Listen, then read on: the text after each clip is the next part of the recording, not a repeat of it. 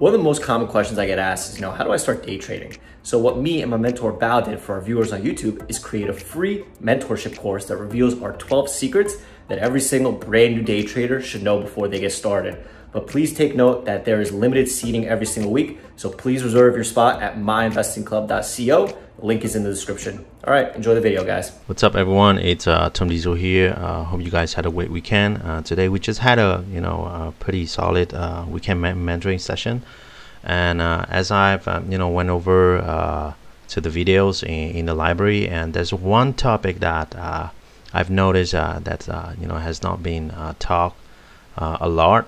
We had only one video on that, so I thought it could be a good idea to to kind of explain it a little bit in detail. So today's topic is going to be about channel trading.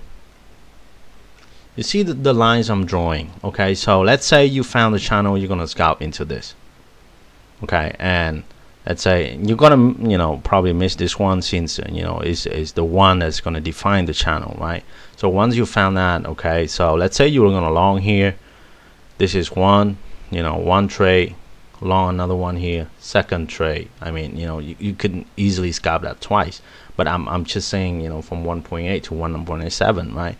But if you, let's say you scale from 1.9 here all the way to 2, so at least you could get, this one trade, scalp here, second trade, third trade, fourth trade, and probably this one. Yeah, it's like 4 times at least. You see how powerful it is? But keep in mind that you have to be really disciplined when the channel is broken. Okay, the moment the channel is broken, you have to stop out. There's no way, there should be no argument after that, or or just put the hard stops, or tight stop just above this channel here, right here. And once you let it kind of put the top here, you can see here's the support. If it breaks this, I'm going to stop out. If it breaks this high, I'm going to stop out, right? It's like at 2, right? Because you're risking 3 cents.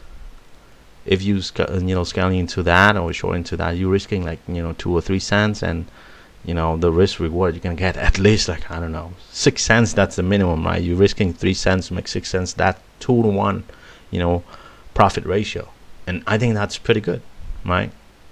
But you just have, like I said, you just have to be really disciplined with your risk management, or it's you have to predefine your risk, because usually this is the time when the algo is taking over, and a lot of time it could really squeeze you, right? But the point I'm trying to make here is that this is let's say you made money in the first hour already, and you want to stuck around and you want to play a little bit safe, go with small size with hard stops. And that's what I've been discussing in my videos, is that a lot of times I'm up on the day, and one of my rules is that I don't want to give back 30% of my winning profits on that day. Okay, so let's say I'm up $1,000.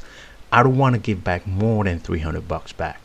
The moment I reach that number, the moment I'm down to $700, I'm calling it a day, right? I can use that profit to do whatever I want, with some extra strategy during the low, because during the low here I can use really small size, but I can scalp it more several times. That's pretty good, right? I'm just using that extra $300 just in case something goes wrong. I'm gonna lose that $300. That's fine. But if things going my way, I could make it more than that $1,000, maybe $2,000 or $3,000, just something like that. But as I said, it doesn't matter what you trade, doesn't matter what your strategy is, you have to respect risk management, right? And this is risk management. It's really all come down to it. And this is MDGS. I'm gonna have here another example here. Hey guys, my name is Tosh Bradley. I'm one of the head mentors and moderators at My Investing Club. If you have any questions about getting started in trading, getting started in MIC in general, text me at 213-458-5997. This is not a robot. It is me directly on the other end of my business line, and we'll get you in the club. We also have special promotions going on that I can get to you depending on your trading needs. Hit me up. Back to the video. like, yeah, look at this one. Okay, moving the pre-market. Yeah, I mean, you can see here, you can clearly see the range here, right? Like the channel is right, one here and one here. I mean, you can scalp that around, right? But in the pre-market, you know, it's gonna be a little bit hard. But let's wait, you know, let's say after 10:30. Okay, this is a perfect example. Now I can see here is the resistance I'm seeing, and stock kind of dropped to this, so this is support I'm seeing. So I see this. Let's say, you know, I will probably ignore this trade, but I will trade this one, right? Because, you know, I kind of found the channel from this one to this one here, so I'm going to short here resistance, and let's say here support, but you know, like 1550 to like, oh man, it's like almost $1. That's pretty good risk reward. I mean, if you short here 1550, and let's say you risk 16s, right, 50 cents to make, you know, $1, that's pretty decent, right? But let's say I want to get into this trade because I don't know what's going to happen to this one, right? It seems you know, putting a range here, you know, support and resistance. Let's say I'm going to short into this, and let's say I cover this. Okay, one trade, I got it right, $1. Okay, so in like this one, I have no, you know, I have like, let's say I'm just gonna cover this part. I had no idea was gonna do that, you know, squeeze like that. Okay, so all I know is the details from the previous, or like, you know, from like look on the left to kind of predict, like to kind of predict what's gonna do in right here. So let's say I got this one trade, and then I want to, you know, to scalp it based on my strategy. I want to scalp it, you know, multiple times until proven otherwise, right? So in this case, I got it this one, and I try to short back here again, but then ended up, you know, stopping me out, right? That's fine.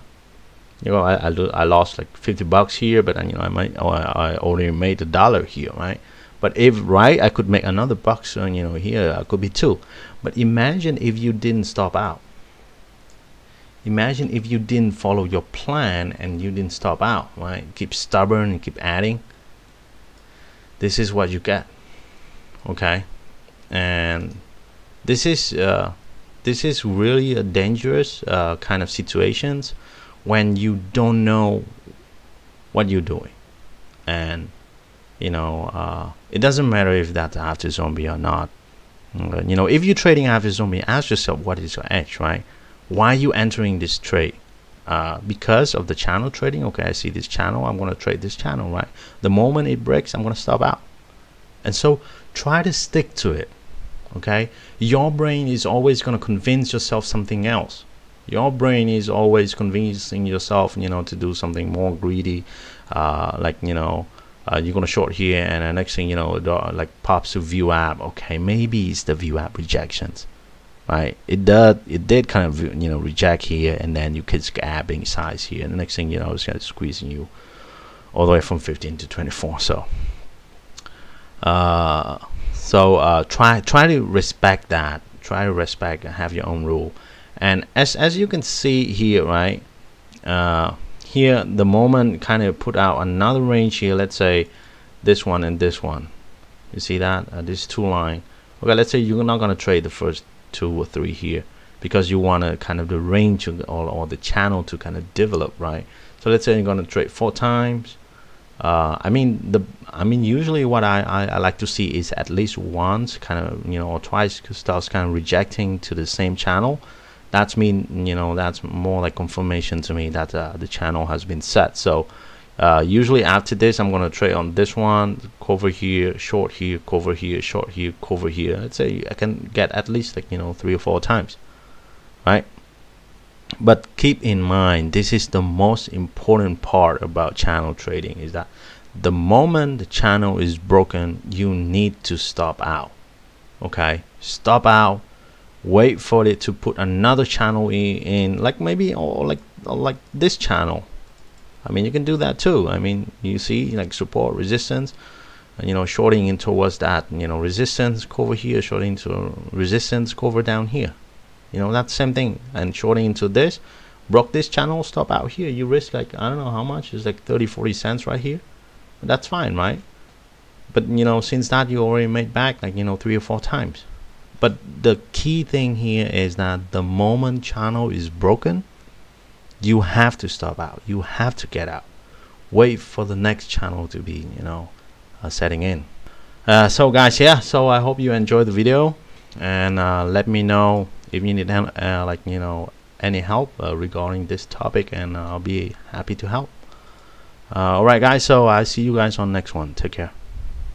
Thank you so much for watching our video. If you want to see more of our videos, please subscribe to our YouTube channel by clicking the button here. We do our best to post a new video every single day. If you have any questions about MIC or any general trading questions, please text Tosh using the number here. Also, stay up to date by watching some of our most recent videos right over here.